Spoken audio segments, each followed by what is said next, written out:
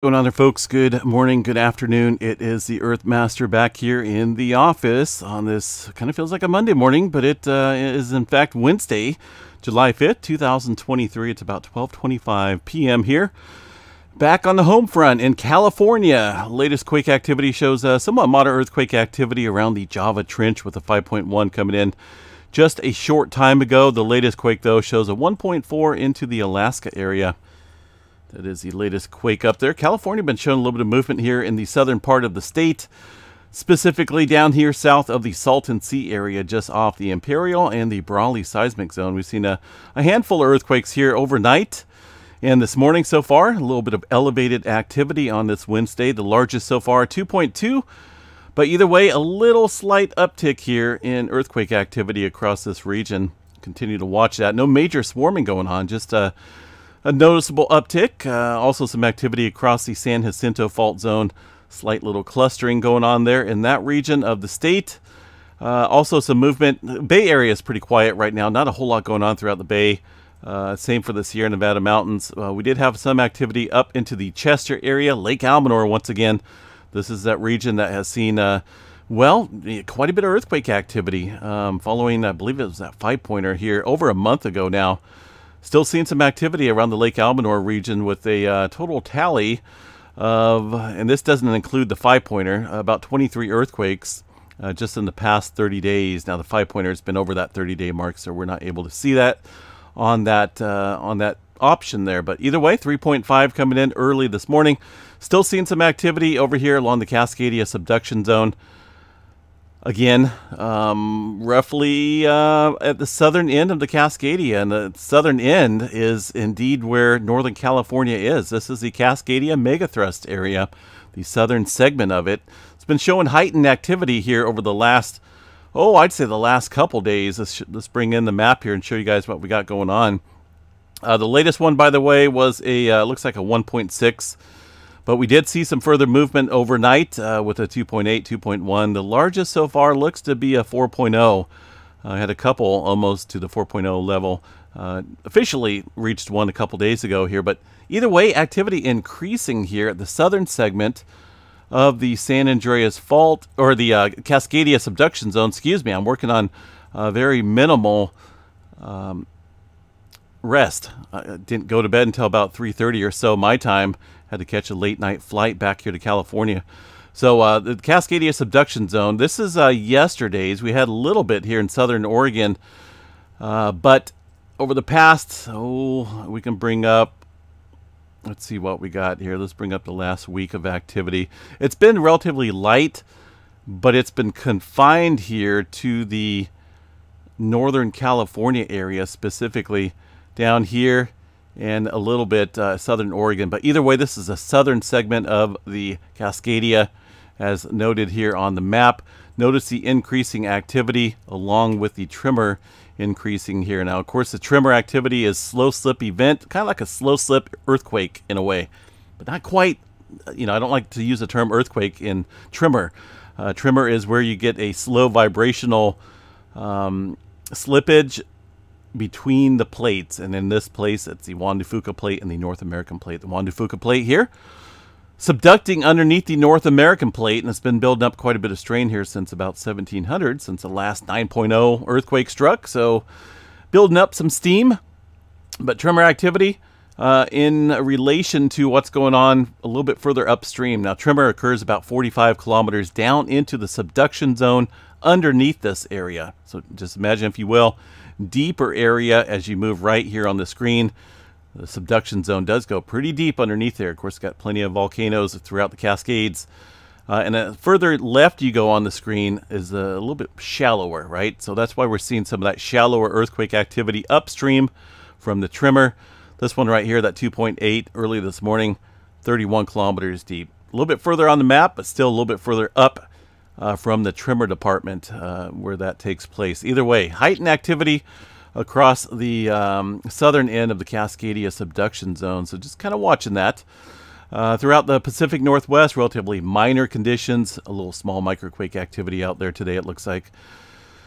Texas, Oklahoma, well, about the same. Was just out there for a week, enjoyed it. Appreciate the hospitality out there in Texas. Some good folks And some beautiful scenery, no doubt. I do love Texas, and I do love the weather out there. I'm a big fan of the thunderstorms and the humidity. I love it.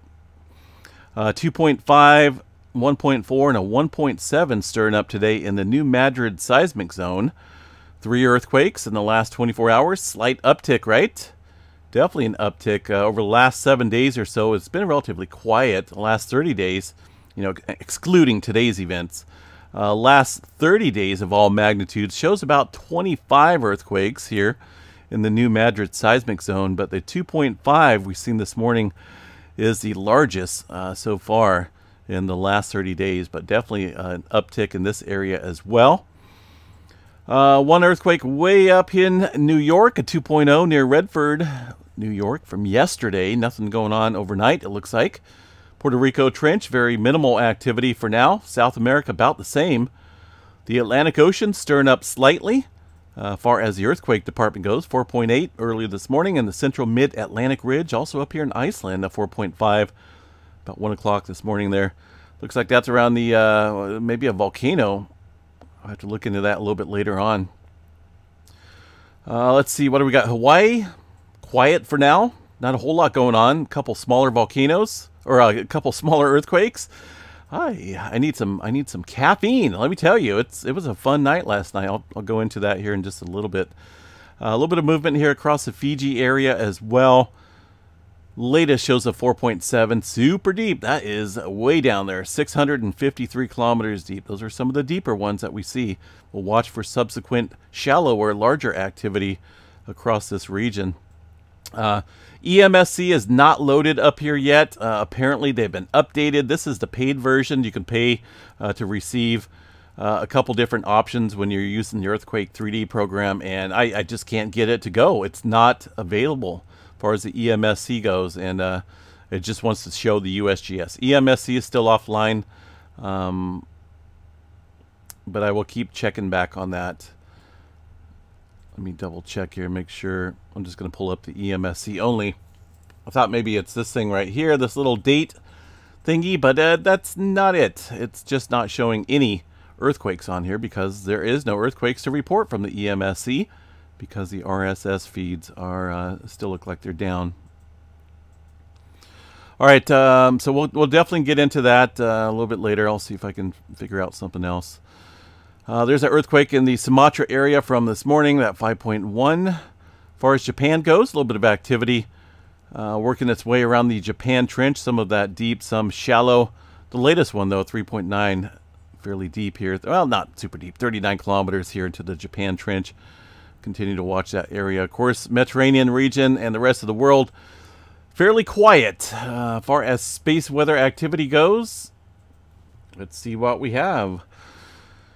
A little bit of flaring from the departing sunspot still. You can see it peeking out there around the northwestern limb. Look at this, oh, beautiful feature right here. That thing could blast off. We'll look at that here in a second.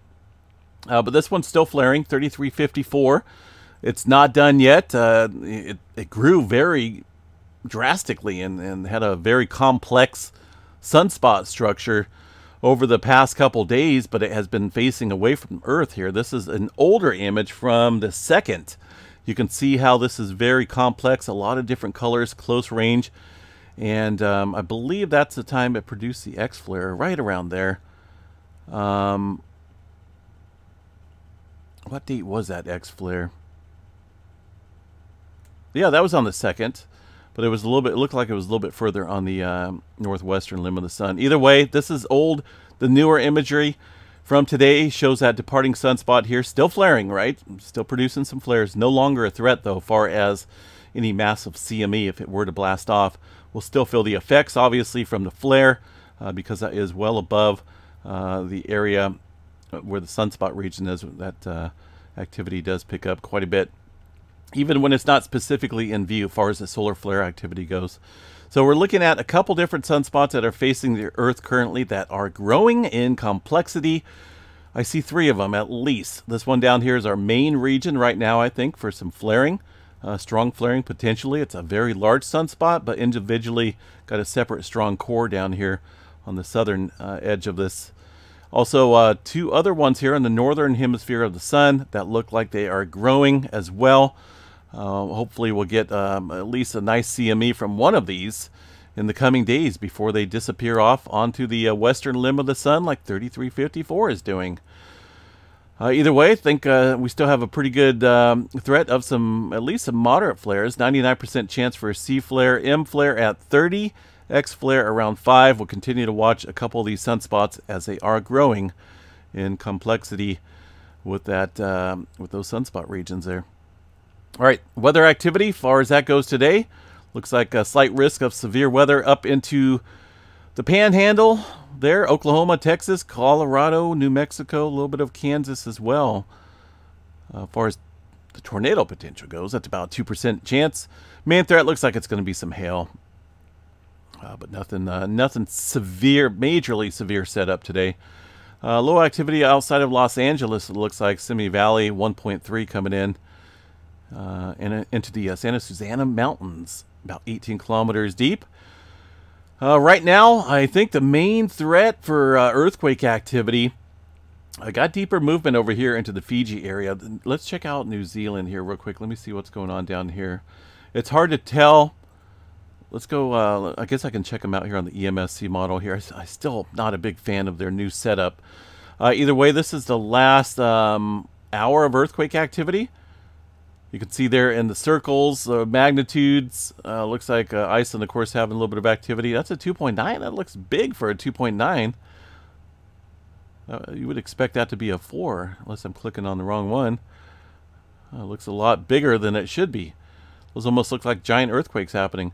Either way, let's go to the list here, list of earthquakes, and we'll see what we have from the EMSC model. And I want to see if I can't add them back on somehow. If not, I'll use maybe GeoNet servers and see. As far as any major activity goes, looks like Iceland's having a pretty good swarm up there. Currently, quite a few 2s and 3s coming in to the area. Potentially a volcano. I haven't really looked into it too much here. Let's go last 24 hours and see what we got going on here. Last 24 hours, definitely. This is a broad area, though, but more confined to the, what's that volcano's name? I can't remember the exact name of the volcano, but they stirred up here last year. We'll check that out a little bit later. Either way, some good earthquake swarming, it looks like there, into the Iceland region. As far as GeoNet servers go in New Zealand, got a 3.3 about an hour ago. Most of that, some light earthquake activity. Not seeing anything major going on here across the map, aside from that 3-pointer there about an hour or so ago. There we go. South, looks like around the South Island area, but goodness, I don't know. I don't know if that 3.3 would show up there like that. That's a little odd. Little odd.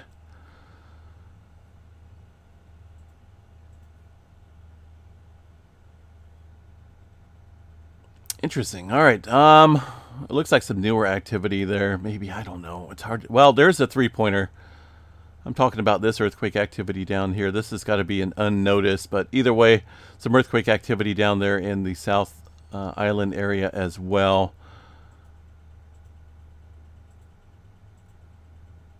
Looks like about an hour or so ago. Maybe 2 hours ago. 2.4. There we. Yeah, I guess it was about 4 hours ago. All right. Looked a little bit bigger on the earthquake drums than what they're reporting, but hey.